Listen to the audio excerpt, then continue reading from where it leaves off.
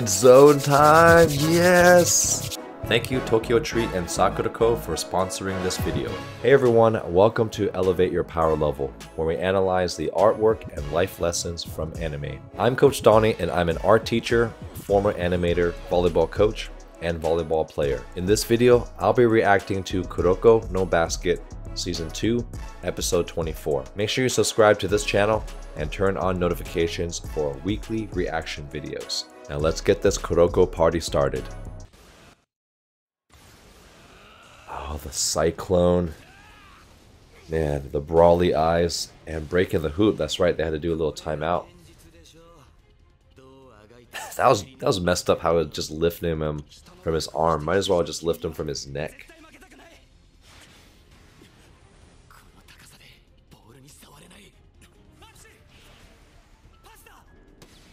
Alley-oop. One thing that I like in anime is sometimes they don't just animate the fluid movement, but they have those still images to where they have those speed lines and it feels like it's moving, but it's not. But it's just a great reference to manga because that's where all this comes from, is from manga. But you see here as it's moving, and he's actually not shaking his body. It's the frame that's shaking, but then you have the speed lines. It just gives you a little bit of a different interaction and style of movement.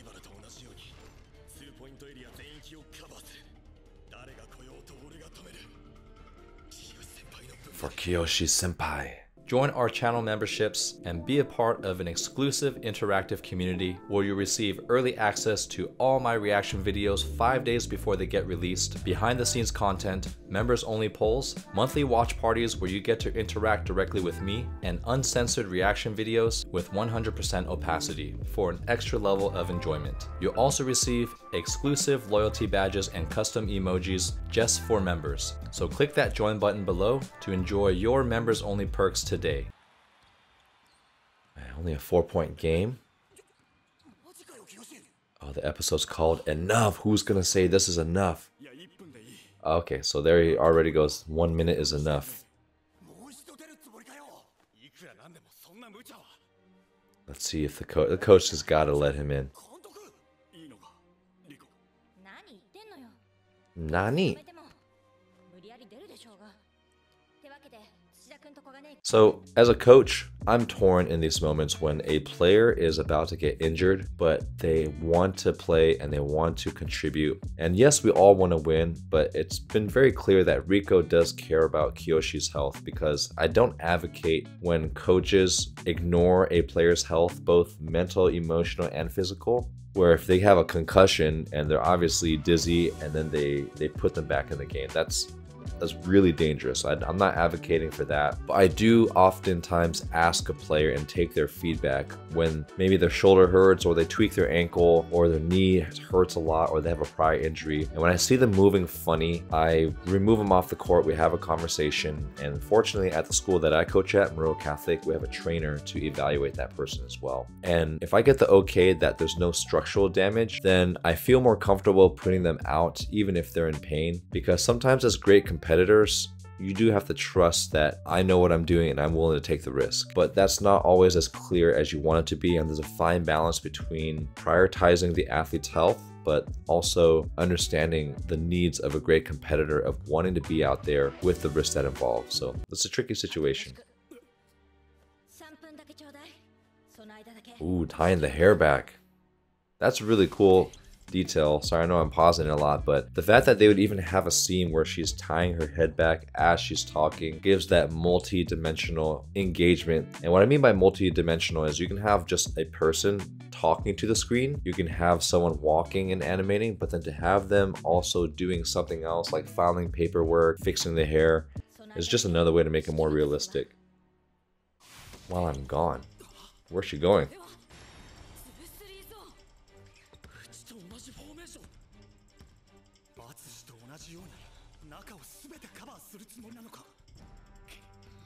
Yosen just always looks, or much, just like Ibata always just looks so frustrated. Oh, I love that physical matchup between Kuroko and whoever the other tall player is. Oh, the step back. Alley-oop into Murasaki Bara. Is he gonna block him? Or can Murasaki Bara actually pass too? Oh no, he just... Oh, he does a reverse alley-oop dunk. I don't think I've ever seen that before. It's a good landing technique.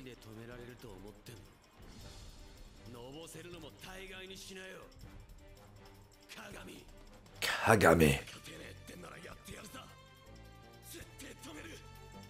That's a great angle there. So Kagami is already pretty tall, maybe like 6'5", 6'6", and then Murasaki Bara, he appears to be like 6'11", 7 feet tall. And even at this angle, when he's talking, he's actually looking up. So there's a downward camera angle, and that keeps you in the scene because a lot of times Kagami is actually looking down, where if he's talking to Kuroko or his teammates, the camera angle is up, and so you see the bottom of his nose. But here you see the top of his nose here. So really good job keeping that perspective consistent.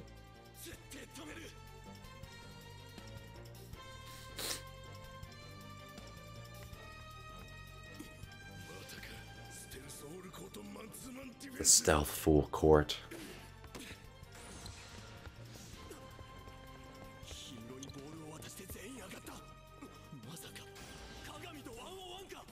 Oh, here we go. Brother versus brother. Does he do the vanishing drive? Oh, he crossed him up.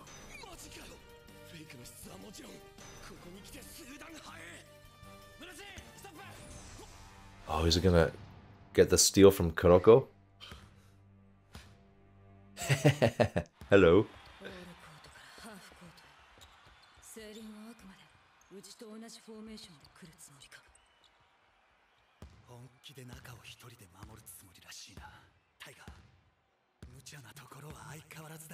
That's confidence and determination. Oh, that's the charging. The charging lines, I love it. Oh, did he just get into a zone? So he's red. I don't know if this is just him getting angry, but I don't know if that means he's getting into a zone, because I think that was Kagami's color too, red.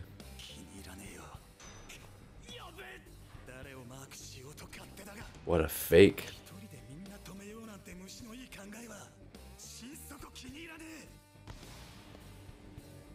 What is he gonna do? Kagami! Oh.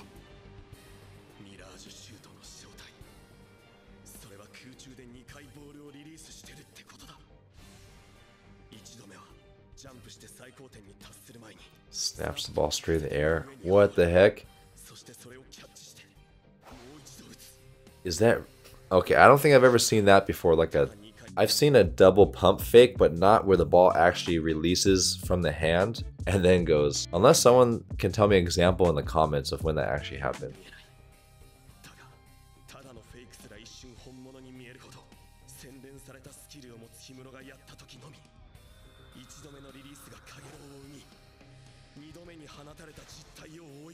Oh. So is that maybe just a standard pump fake?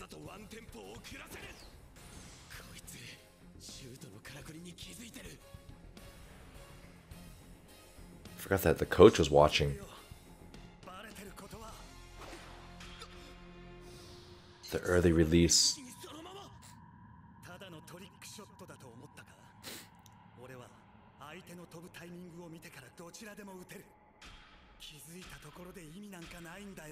And for him to be able to choose which release he wants mid-shot is pretty impressive.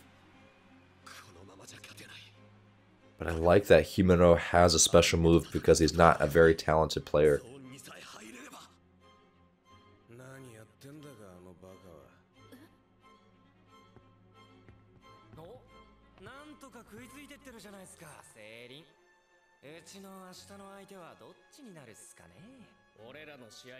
Maybe Aomine will give some tips to Kagami on how to stop it.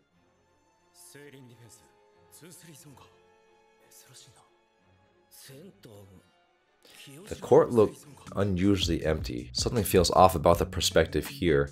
Unless this gym is just really, really, really big, you can't even see the players on the court, and the court looks a little too long. Oh, that's right. Totally forgot Kyoshi's out. And he wants to come back in.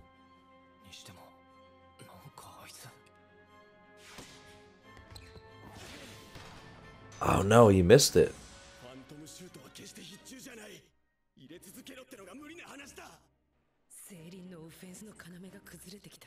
Until Kiyoshi comes in and saves the day.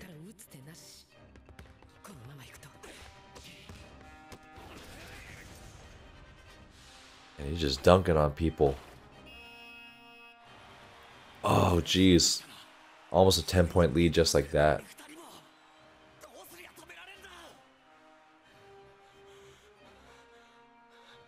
Come on, if we can just enter the zone, then he could be unstoppable.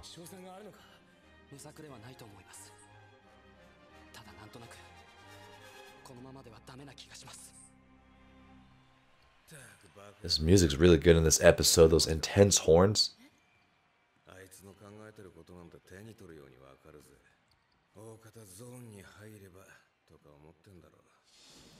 Yeah, I wonder if people can consciously enter the zone, or did it just come naturally without them knowing?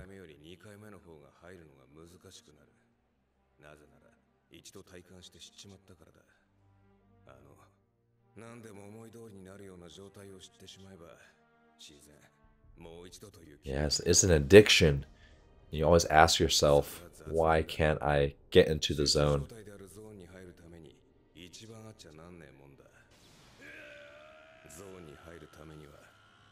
You just have to let it happen. This is such a true statement, because once you've tasted being in the zone, you keep asking yourself, why can't I keep getting into the zone? Because you feel like, well, I did it last time. And it is true, you can't control when you're that locked in. However, you can influence the chances of you entering the zone through consistent training, taking care of your body, mental preparation, meditation, like all these things to lay the groundwork. And even then, it doesn't guarantee it, but it at least lays the groundwork for you to have a much higher chance of getting into that flow. And the worst way to not get in the zone is to fight it, meaning trying too hard to get into the zone. Because then as a player, when you try too hard, you tense up, and that's the whole point of the zone, is that you're so relaxed and so effortless that is flowing.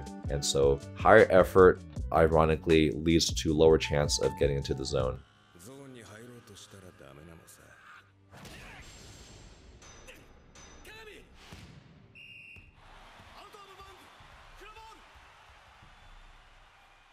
Ooh, Kisei gets to... Oh, maybe Kisei's going to give him some advice. I knew a player was going to give him some advice. Sometimes playing with more fun and joy helps you get relaxed, which helps you get into the zone.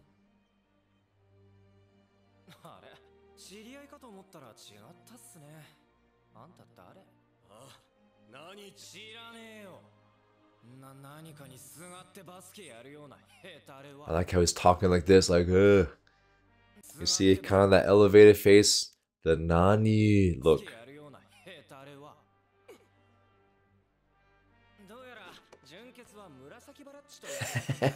Maybe he's trying to... Okay, so maybe he's trying to get under a Kagami's skin, saying, this is not the Kagami I know. The Kagami I know doesn't play this tense or this frustrated. And sometimes that's a way to get into the zone. At least for me, the way I get into the zone is when someone on the other side pisses me off, when either they talk trash to me, or maybe when my teammate knows the right words to get under my skin. So I wonder if he's trying to do this too.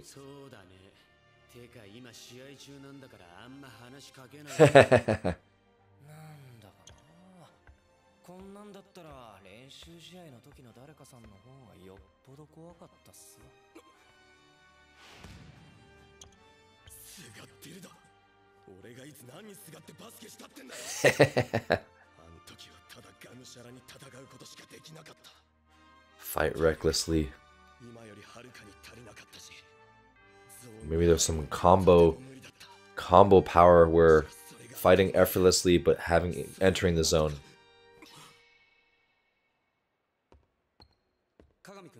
What is the epiphany?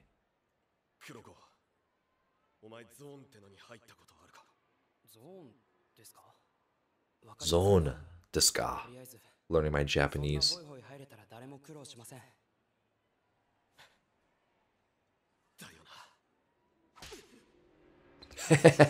Face slap.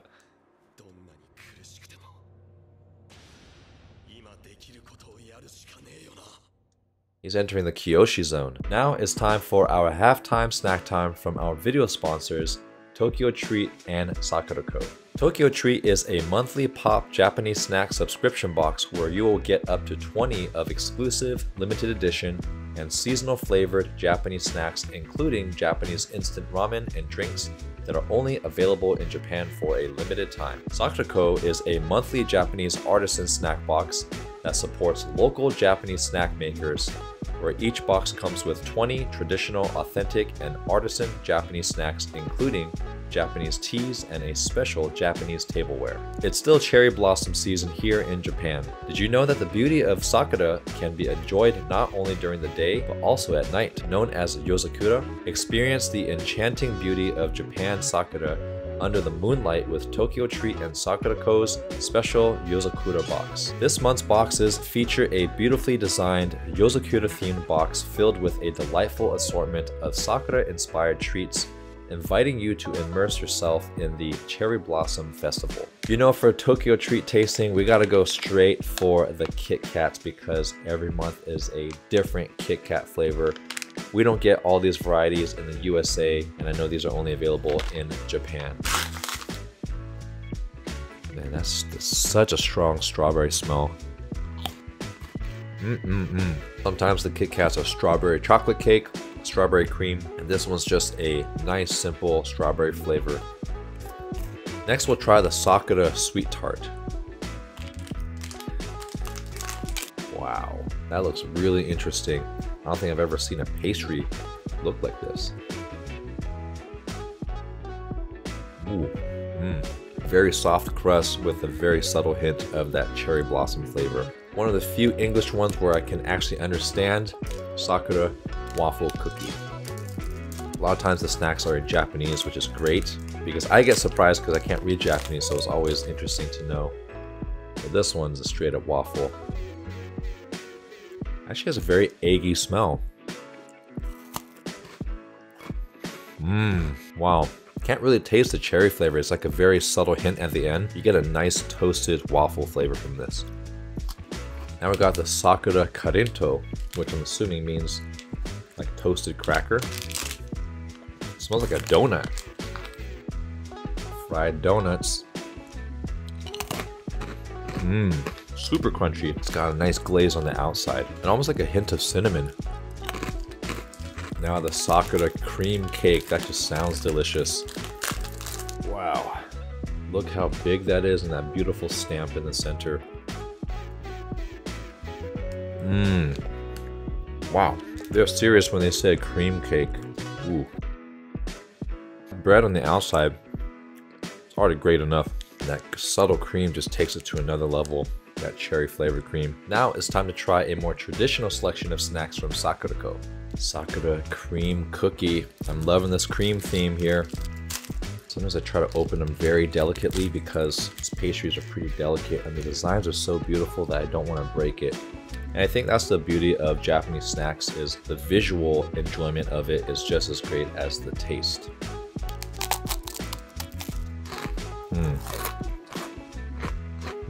You guys heard how crunchy that was. The outside is almost like a fortune cookie, and then they got this cream on the inside for a soft but crunchy texture. Sakura Castella cake. Kind of looks like a pound cake, but it is really soft. Smells so fresh. Just hits you with that fluffy air. I gotta smell it again. I love it. Feels more like a sponge cake with a cherry hint. This would go really great with some tea. My other favorite highlight of the Sakurako boxes every single month is their yummy, freshly made mochis, and their mochis are so good. Look at how gooey that is. I can barely take it out of the wrapper. Look at that gooey deliciousness. Just that texture alone. First you get the great texture, then you get that deep rice flavor from the mochi, and then the cherry flavor hits you just at the end. Like it's a multi-level experience. Never had cherry flavored cashew nuts, and this has a little bit like a crust on the outside. Look at that. So interesting. Wow. Wow, I thought it was just gonna be a sweet cashew, but you taste the sugar coating on the outside, which is not super sweet, and then you get hit with a nice deep cashew flavor, like a toasted cashew actually at the end. That's delicious. Sakura Yokan, which is, I guess, like some type of jelly, or maybe mochi too, because this looks like liquid, but I don't think they would pack liquid like this, otherwise it would just come out. So probably some type of gummy. Oh, I'm so curious what's on the inside. Look at that. Smells sweet. It's almost like a bean paste, but it's clear. Interesting texture. It's not fully gelatin. It's a little pasty. And it's clear, so you can see the ingredients on the inside. And what better way to wash all these yummy snacks down with their Yozakura tea. And for this month, it's their blueberry hibiscus.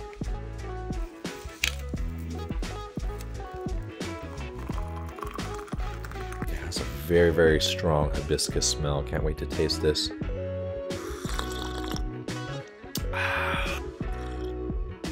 Man. I'm not a huge fan of berry flavored teas because I like that bitterness, but this one is good. And it just doesn't taste like a fruit tea where they put fruit syrup and then made it bitter, but you could taste the hibiscus and deep berry flavor in this. If you want to try your own Tokyo Treat and Sakurako snacks, then use my discount code and link below to get $5 off your first order, and you can enjoy your snacks while we watch Kuroko no Basket together. Also, every purchase that you make with my link gives me a small commission, which is a great way to support the channel because all that revenue goes directly back into making better videos for all of you. So thank you so much for your support.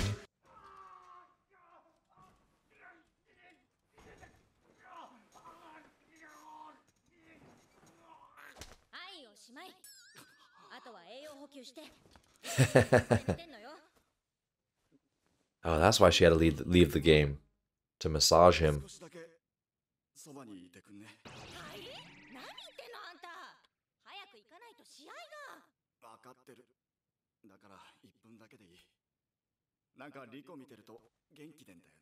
Oh. What a good player. Yeah, just having a coach there visually gives you strength. It does. It gives you that confidence knowing you have a leader on the court.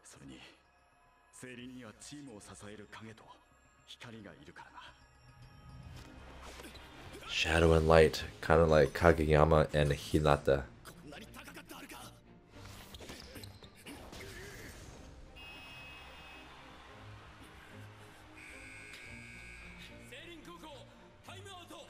Man, even Yosen looks a little tired now. Oh, the cat face gets to run the team.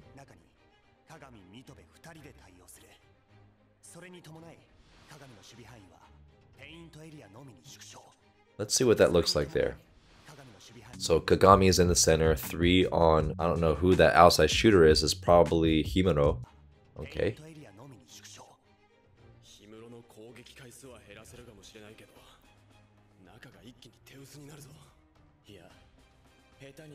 But that's where you gotta trust Kagami. Cover the entire paint.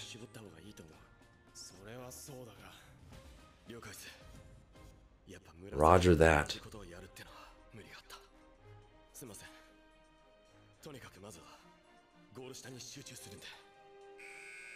Alright, the music's getting more triumphant, so seirin is gonna make a comeback.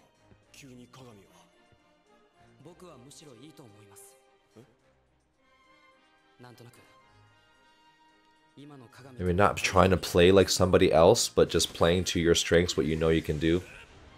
Just jump as high as you can every play.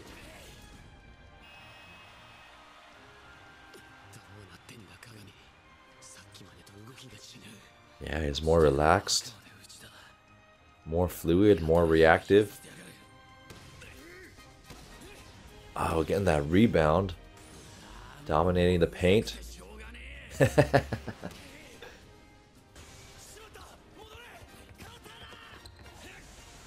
Is he gonna finally get a block on him?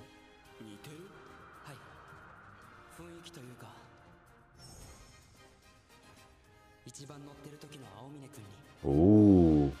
Yeah, he is a street baller. You see that smile? I think I saw. Oh, yeah. Kagami is smiling because he's playing with joy. He's playing with trust in himself. He's playing more relaxed, knowing what he can do. Oh, blocking. Two-hand block against Murasaki Bata with the Colossus Scream. Two-hand block. That's like a big poop on your face.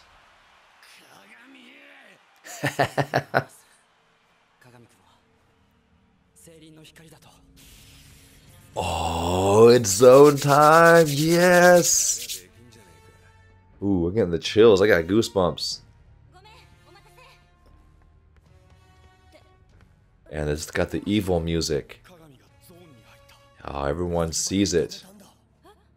Man, what does Kagami in the zone look like against Murasaki Bata? He's in full Akuma mode. Raging Demon. Okay, that's a really funny animation there. So everything's great until here, and his arms just like moving up and down.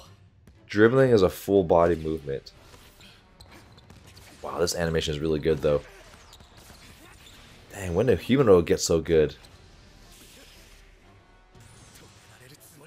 Oh, but he can stop him in the zone. Maybe he stays high enough to block both releases in the same jump. Oh! And he still blocks a shot. Just not even tipping it, just grabbing it. Damn, he just swat. Not even just a tip, just swats it down.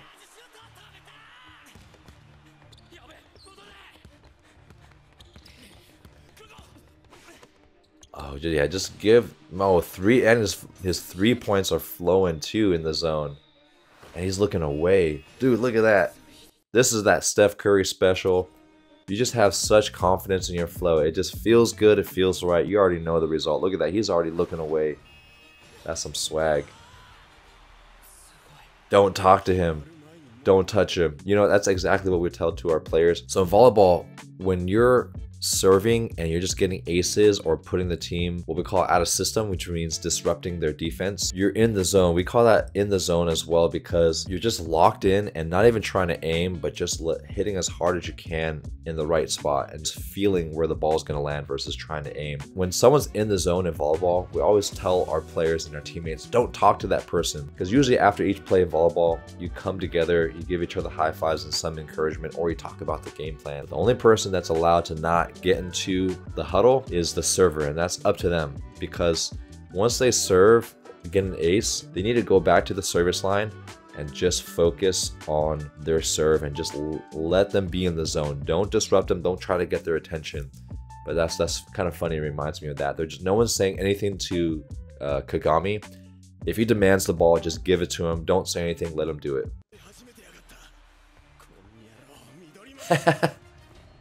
He's in a Midorima zone. And Himeno's shocked. Man, what would Murasaki Bata look like in the zone? What's he gonna do? How is he gonna block this Cyclone? Thor's Hammer! Damn, look at those eyes. Is there enough electricity coming out? It comes from timing. Okay, I think it's really interesting that for this visual analogy, they happen to have two black basketball players demonstrating this analogy. Instead of just, they should have just kept the silhouettes of Murasaki Bata and Kagami here. Oh, he's putting his whole body into it. Oh, Aumene is impressed. Oh man, he just rips it out. And look at that. You see how Murasaki Bata kind of falls backwards. Boom, like stumbles back. Oh, does he fall down? Oh shoot, he was able to knock Murasaki Bata back to the point where he almost fall on the ground. Good trash talk. I used too much strength on you. That was sick. Alright, thanks to her, now I remember Murasaki Bada's nickname, so I don't have to keep saying that. And I remember a lot of you were very helpful telling me that his nickname is Mukun. So let's go. I want to watch that scene again where he blocks him. Look at that. That eye is so menacing, the way it's curved like a banana. They should call this like Cyclone Dump. I don't know if Thor's hammer was appropriate. Damn. Whoops. I got so excited I knocked the mic. That's just such a cool scene. The electricity, the intensity of his eyes. Look at that. Just coming straight out of the irises there. Jumping forward.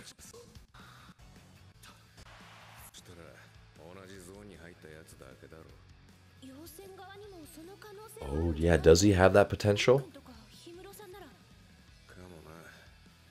Maybe it's too late. Maybe none of the players have that deeper gear to get into the mode by this point.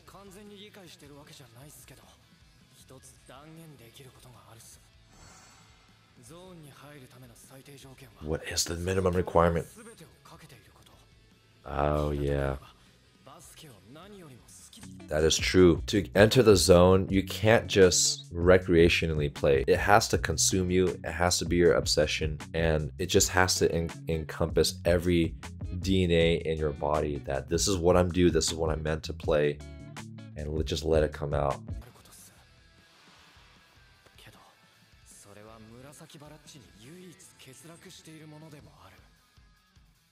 Oh. Interesting. I thought one of you said that all the Generation Miracles have the ability to get into the zone, but here he's saying Mukun doesn't. Oh, because he doesn't love the game enough. Himuro loves the game.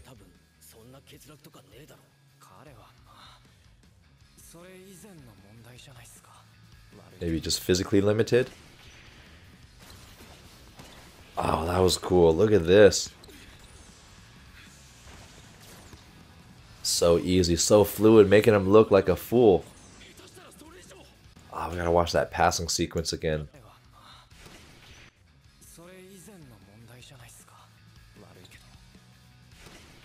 Man, catching the back of the hand. And look at that. Kagami doesn't even look at when he's receiving the ball. He's just in the zone. He just catches it like that. He's like, I know where it is. I'm just flowing.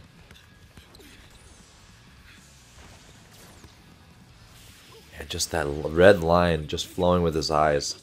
Such a cool animation. A free throw dunk? No way. Oh, does he finally dunk on top of Mukun? He's just so determined. This is like Vince Carter's dunk. Oh, he's still flying. Oh, shoot. As Mukun is falling. Wow.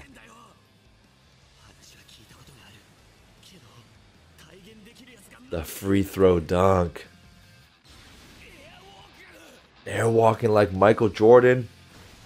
Oh, so cool.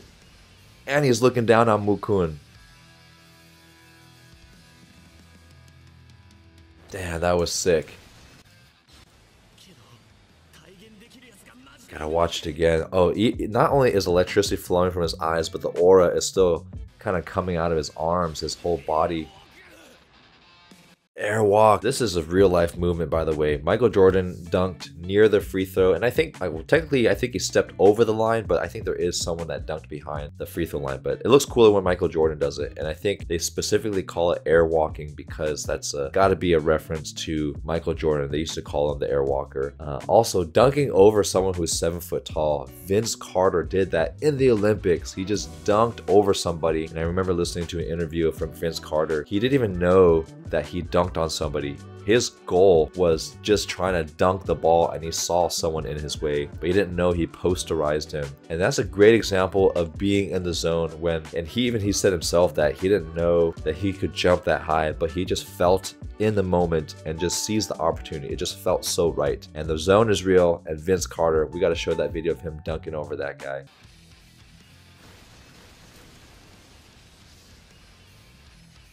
I love how his whole teammates just in the background. Oh, and the opponent. Does he get mad? What does Mukun say? Oh, do we get some backstory from Mukun?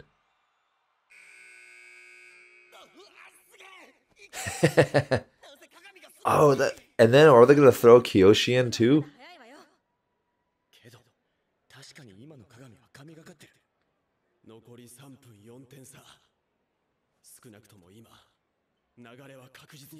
Oh, so when they have breaks like this, it's possible to get out of the zone when there's pauses.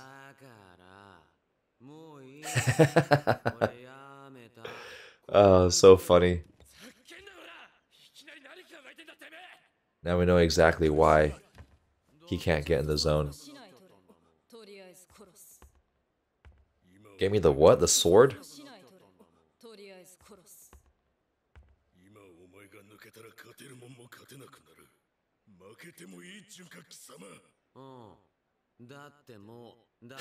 He's accepted defeat. I kind of like Mukun a little bit more. Oh, punching him? Oh, shoot. Himeno just straight up knocks him out. Alright. This perspective, I know we're in an intense moment here, but it's hard for me not to not see these things as an art teacher and an animator. So if Mukun is actually 6 or 8 inches taller, like 7 feet tall, even when he's sitting down, his head should be a little bit higher than that, or his body should be thicker, but Mukun's arm is almost as thick as Himeno's arms, and his head should be a lot bigger if he's that much bigger. So here they almost look like the same size, but to maintain the character and feel of Mukun, they should have made him a lot bigger even though he's sitting down in the scene.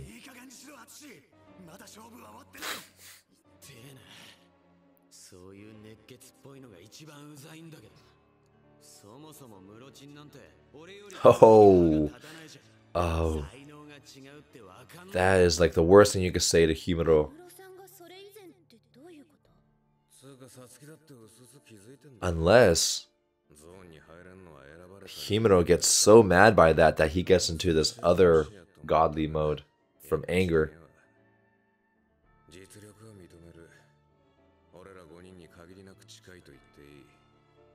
All you need to do is say the right thing to piss the right competitor off, and then they get into a different state.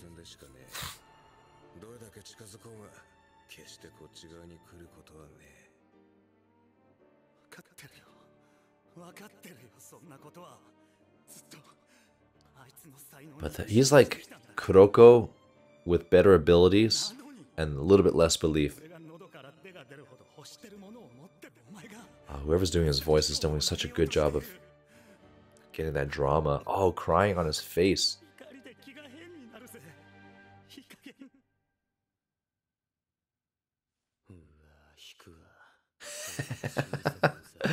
Oh, this is an example. This is an example of how a teammate, one person can bring the whole team down through selfishness. Because they could very much win. And Mukun despises people that care that much and try that hard. Damn.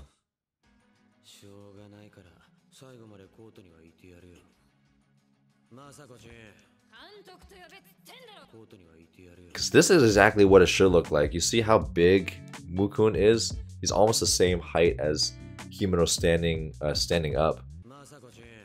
That's better perspective. Oh, maybe Mukun has a different mode of just trying a little harder. Hair tie. Oh, the music is getting so intense and so good. Look at that look from Murasaki Bada. Many of you were saying in the comments how excited you guys were for watching episode 24. People were saying in the comments, I can't wait for the next episode.